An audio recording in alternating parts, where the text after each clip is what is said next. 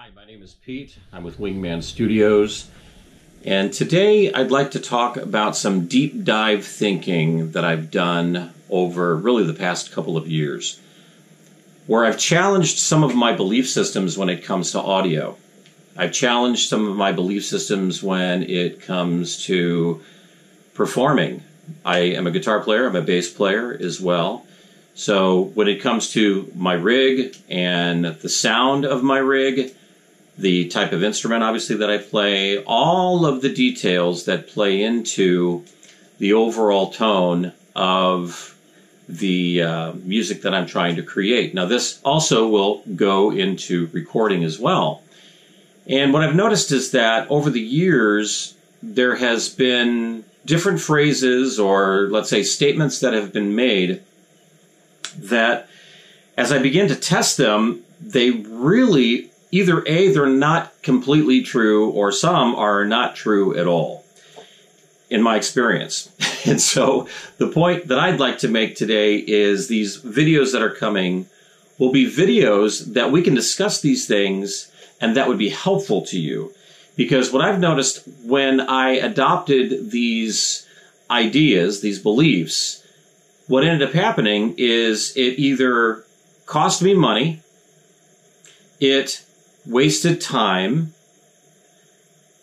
or it kept me stuck, right? So what I want to do is I want to be able to present these, what I'm going to call fallacies that I adopted. These are beliefs that I wholeheartedly adopted over the years and realized that, okay, this is really slowing me down. And many times what has to happen when it comes to these ideas, when you hear somebody make a statement about maybe a recording technique or using certain types of gear or fill in the blank, the point is can you actually get empirical evidence to be able to test these things?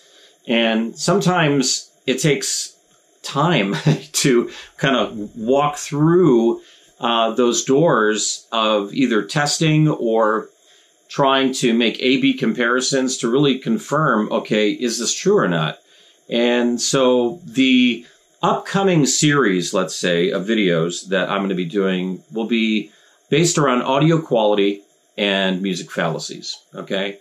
And what this means is that we're talking about fidelity, we're talking about things that hold people back, things that don't allow them to move forward based upon a belief system. And it has nothing to do with musical styles or any of that type of stuff. So first thing that I'd like to talk about is what is a fallacy? So the definition of fallacy revolves around mistaken belief or failure in reasoning from unsound arguments.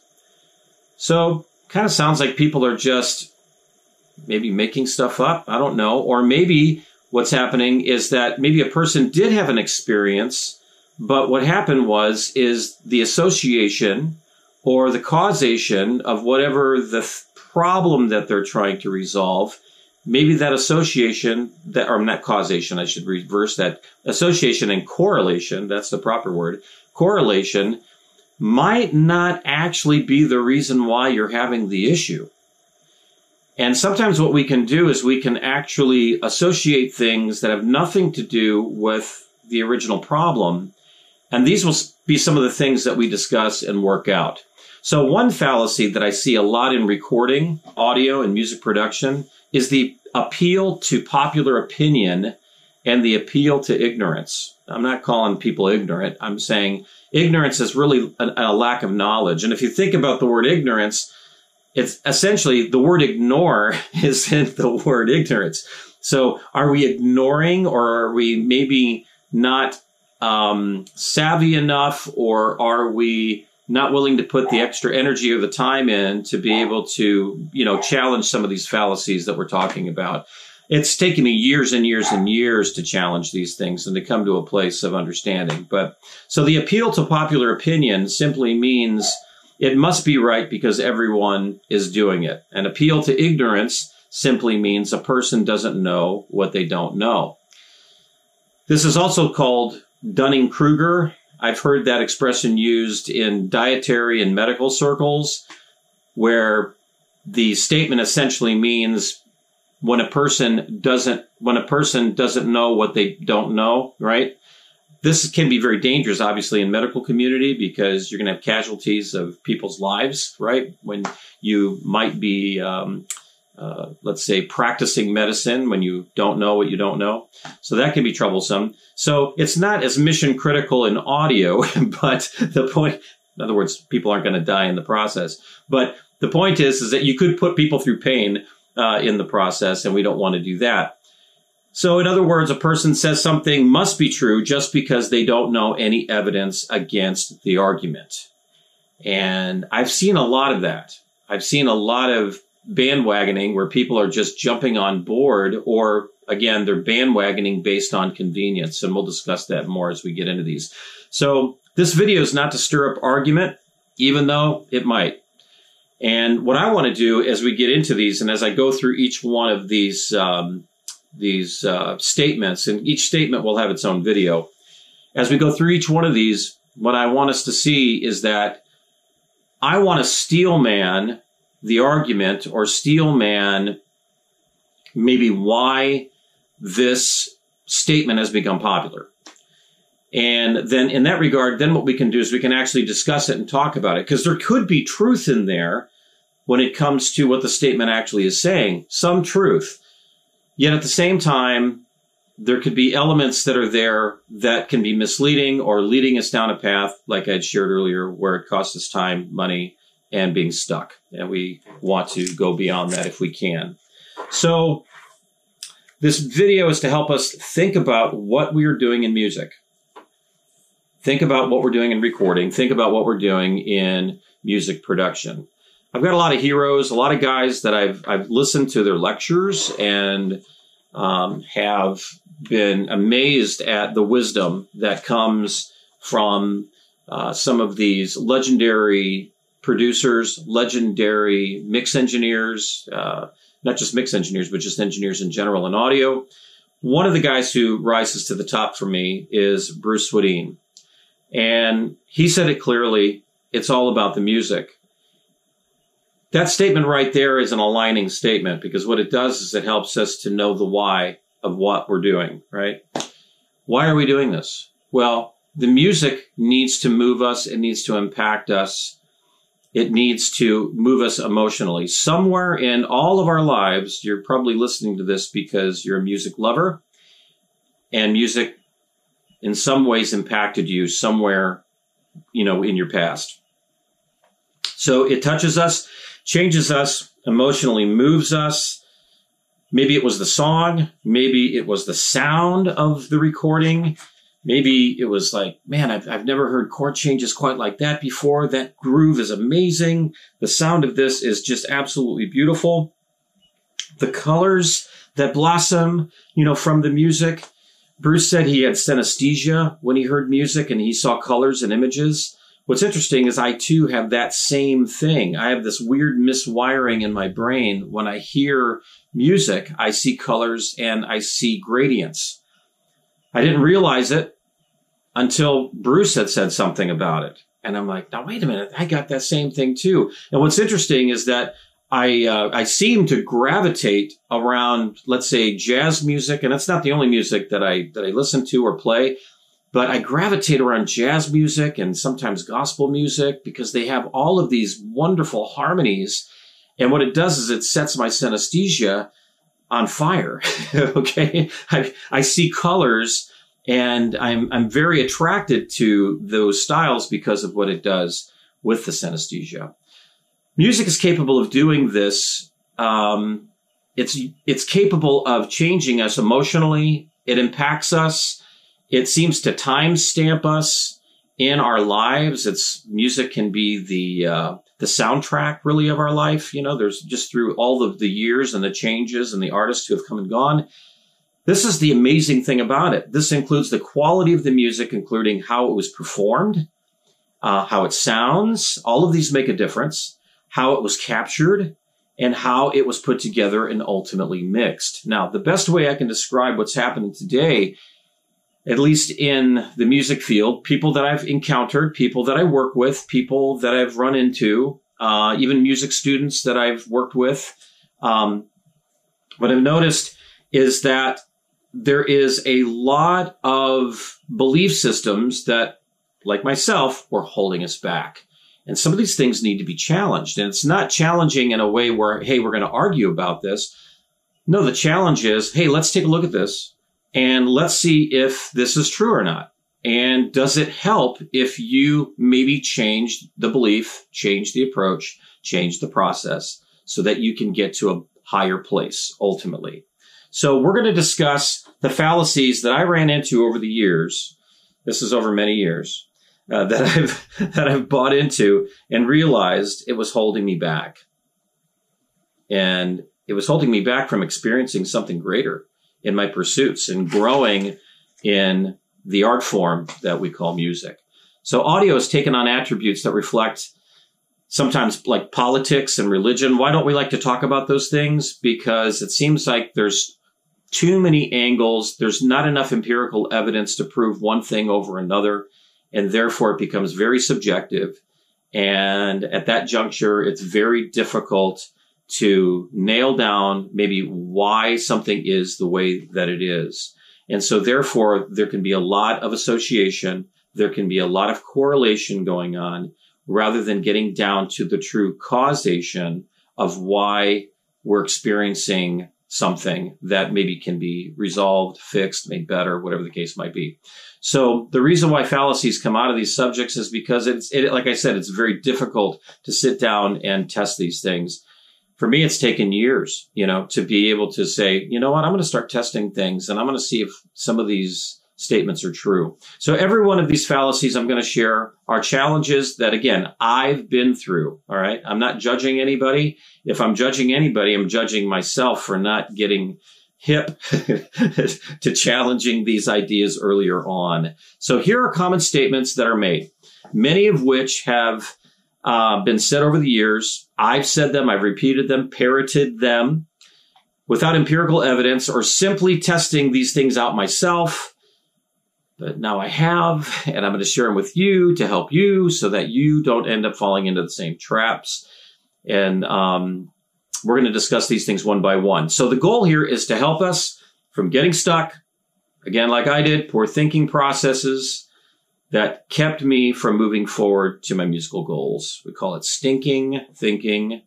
And some of these things need to be aired out. So here's the list. And this list is in no particular order. I started riffing and writing things down, taking some notes so that I can stay on course here. So the first one is this. And again, in no particular order. The first fallacy that I came across in my thinking was this: audio cables don't make a difference. We're going to discuss that. So that's going to be that's the first one on this list, but not necessarily the first video that'll be produced, but that will be one of them. The next one is there's no big difference in sample rates. Heard this countless times. Record at 48 kilohertz because that's where everyone is at. Plus people won't hear the difference on their cheap earbuds. I think there we've got value systems that are kind of taking us, it's like a race to the bottom. And I think that can be challenged. And I believe that if you were to maybe challenge it yourself, you're going to find that your music is going to get better. So we're going to talk about that. High and low frequencies, the next one. High and low frequencies do not make a difference and should be rolled off. I've heard that quite a bit. And I believe that there's some truth to this one, and we need to challenge some of the other things when it comes to this particular topic. Let's go to the next idea, the next statement. All digital audio converters are the same and don't make a difference. I've seen some shootouts online where what I've noticed is that the way that they're doing the shootout is where the problem is, which means that you're making a correlation association that's not accurate to why your audio sounds the way that it does. And I see the same fallacy in software. Not all software is the same. Not all software renders the audio the same. And so it's going to be important to look at that video when we get there. Let's look at the next fallacy. Plugins are the same or better than their analog counterparts.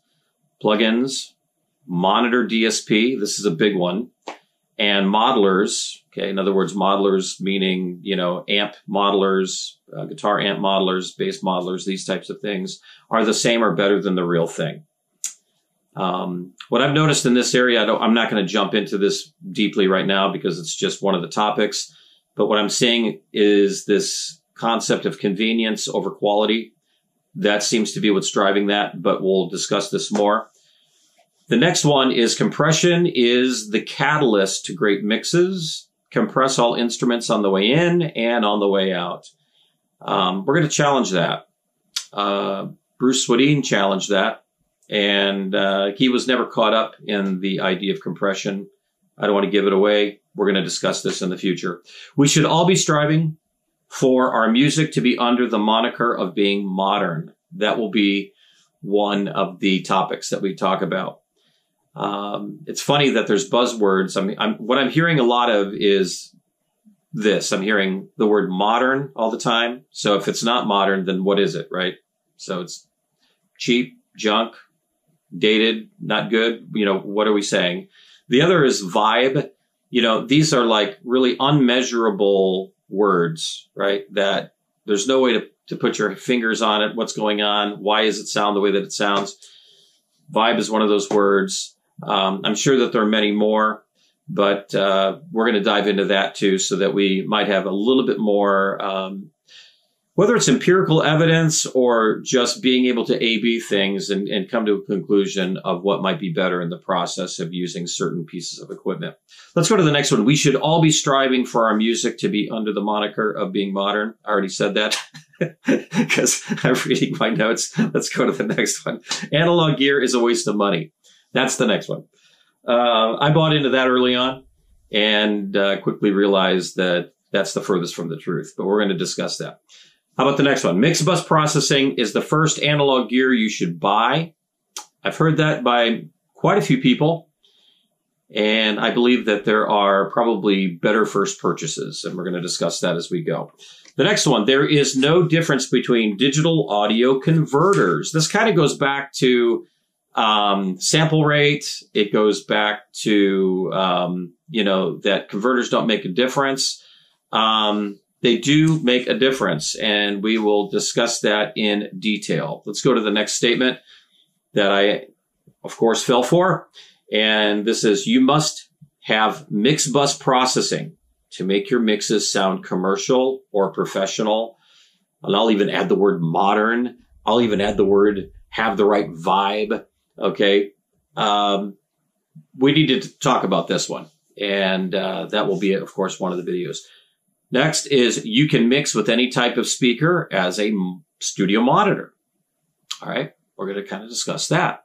I think there's some truth to this one. At the same time, there's going to be a lot of pain and wasted time in the process. So I believe we can help with that as we talk about that subject. The next one is analog mixing consoles are retro, dated, old school, and are not necessary. Well, as you can see, I've got one back here, and I got racks and racks of gear over here.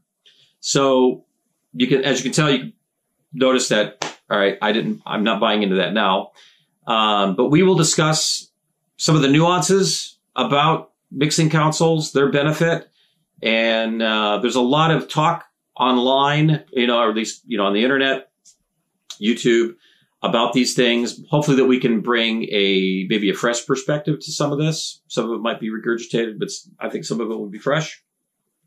Let's go to the next one. We use analog tape for vibe. Well, there's the word vibe again. Distortion is vibe, right? You got to saturate.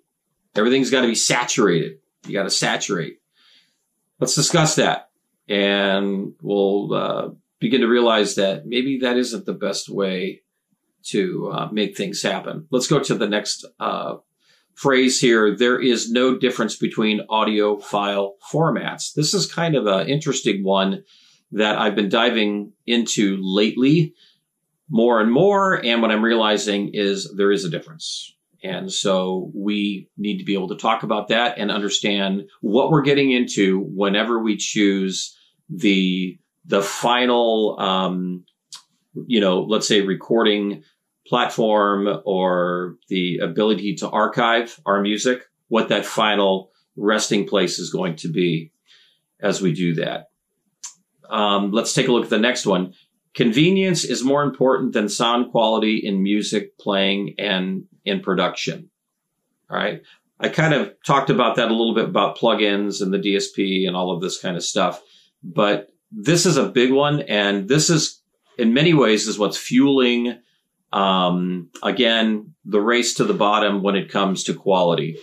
And, I always go back to this statement. You know, again, why are we doing music? Well, music touched you in some way, and it was the sound. It was the quality of the sound. It was the song, the quality of the song. It was these things that really, really impacted each of us. And there was a reason why it did. And many times it was because there was attention to some detail. And sometimes the details that we're paying attention to are not the things that make the difference when it comes to the total impact of the song. And we'll discuss that a little bit more as well. This is an interesting one. We can add as many plugins or pieces of gear to our signal chains without negative effects on the audio signal. That's one that I thought was absolutely true and realized maybe less is more. We're going to discuss it. Let's go to the next one. There are no phase issues when processing or adjusting a single instrument. That's an interesting concept when we realize that actually one single instrument is actually made up of more than one wave of sound, that the generation of that instrument actually has multiple waves in it, including harmonic overtones. This changes everything when you understand how EQ affects that, how compression and other effects will change and alter that sound and possibly make it less impactful, maybe less high fidelity in the process of messing around with it. The next statement was, because a manufacturer says a product performs a task also means that the task performed is done well. All right. We're going to discuss that one. Real quick, a quick illustration of this would be, let's say if you saw somebody, let's say that you were very attracted to that individual, right? But you never heard them speak. You've never heard them communicate. Then all of a sudden, at some juncture, you have an opportunity to hear them talk. And from the first couple of words out of their mouth, you realize, okay, I was attracted to them physically, but the attraction basically stops right here based upon what I heard. Okay. That's kind of what happens with equipment. And people say, oh, no, it says it does this in the equipment. It looks like it's got a lot of lights on it. It looks cool. Therefore, it must be great. It must sound great. Well, we're going to discuss that and look into those a little bit deeper. The next point is there is no audio that's better than other audio. It's just different. I hear this, and I know why people share this is because they don't want to offend anybody. And I get it. We don't want to offend. But I do believe that there are benchmarks of quality. And we should, as engineers, music producers, music players, we should, at least strive for that.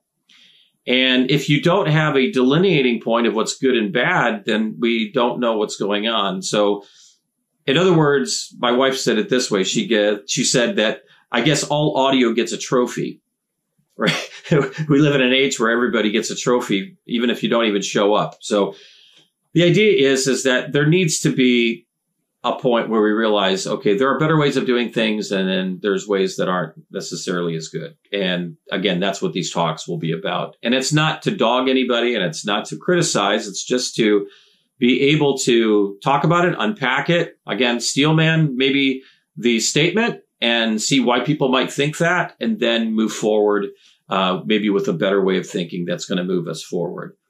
And again, this point about audio, there's no audio better than the other. This has nothing to do with music style at all.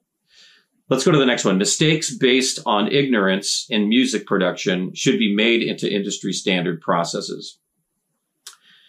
And I've seen this where people, they adopt some of these belief systems, thinking processes that are not the best, and they utilize that. And then the next thing you know, this becomes the way they do everything. And now that becomes the standard. This subpar way of doing things becomes the standard. And I believe that that needs to be talked about. And I've got some stuff to share when it comes to that. Let's go to the next one. Low-end equipment sounds just as good as industry standard high-end equipment. It depends on who's using it. I've heard that many times, and I also believe that. We all have to start somewhere when it comes to our musical journey, when it comes to purchasing equipment, whether it's for live performance or if we want to get into recording and producing and these types of things. You got to start somewhere. And all of us, I'm sure, are on limited budgets when it comes to these types of things. So you have to plan and you have to make the best decisions you can. This is another reason why I'm doing these, is to help you to make good decisions rather than, there's a term out there called buy once, cry once. What does that mean? That means if you buy something that is subpar because you didn't know better, you probably lost money in that transaction, because you will be buying something in the future and you probably won't be able to offload that for the equal amount you paid for it, which means that, or offload it at all, because there might be people that don't want it. So the point is that you can make better decisions that will move you forward faster. And this is another one of those points. Let's go to the next one. Ones and zeros always sound better than electrons through copper. Okay, now what does that mean? Well, am I talking about analog versus digital? Well, you're just going to have to watch that video to find out. Of course, that is a highly contested idea between those two concepts. And I do believe that there's wisdom on both sides, and we need to figure out what's going to be best for especially those of us who don't have unlimited budgets. How do we move forward with confidence to know what we should get, what we should do? How do we move forward? What's going to sound the best, especially at our tier of working? Let's take a look at the next one. Professional recordings are done with a click track on the grid. We're going to discuss that one. There have been other people who've talked about these things, but I want to bring some other nuances in on it that I think will help challenge some of that. Grid is great for certain things, but like I said, we will steelman that comment. We will steelman that point. And then we'll do is we'll begin to unpack things around it to see if there's a better way of handling it. So every butt cut or punch when we record needs a crossfade. So this is going to be talking about all of the preparatory work and cleaning up tracks and this type of thing, and how necessary is all of these things. I believe at certain times, right? We'll steelman that one, and then we'll kind of unpack some other ways of looking at it. Okay. So the next this is an interesting one. This one is audiophiles keep audio snake oil salesmen in business. And I used to say that, I used to think that, and now I don't at all. Audiophiles are interesting people because they are very focused on the detail of the music and how great it sounds and how it impacts you. So the point is we're going to unpack that one as well. Here's one. Phase issues are fixed by lining up audio files in your DAW, your DAW, your digital audio workstation. This is how the pros do it. All right. Well, we're going to discuss that, and we're going to take a look and see, is that true or is that not true? And why? Is there empirical evidence to the contrary? Let's discuss the next one here for a little bit.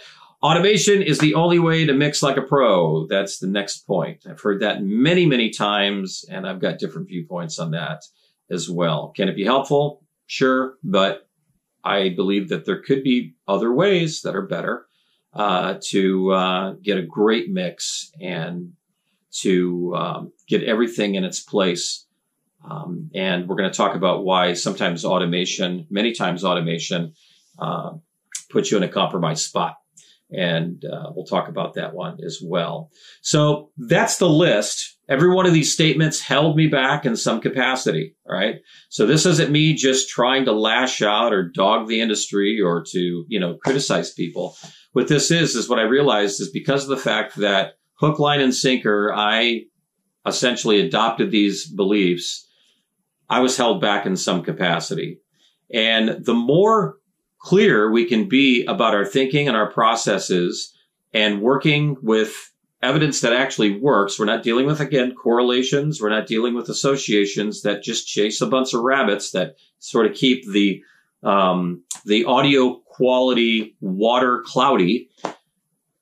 What this will do, this will help to bring clarity and allow really for all of us to discuss. This could also allow for people to add comments and things like that. I always try to do the best I can to reach out to everybody who makes a comment. And because I value all of you, and I value everyone who has subscribed. I value all of you who have liked what we've done so far. And we're going to continue moving forward. And I think through the process of this, I think all of us are going to have a great time. The reason why we're doing this is because it is a lot of fun. And I want your experience to be the best it can be. So again, my name's Pete, Wingman Studios. Until next time.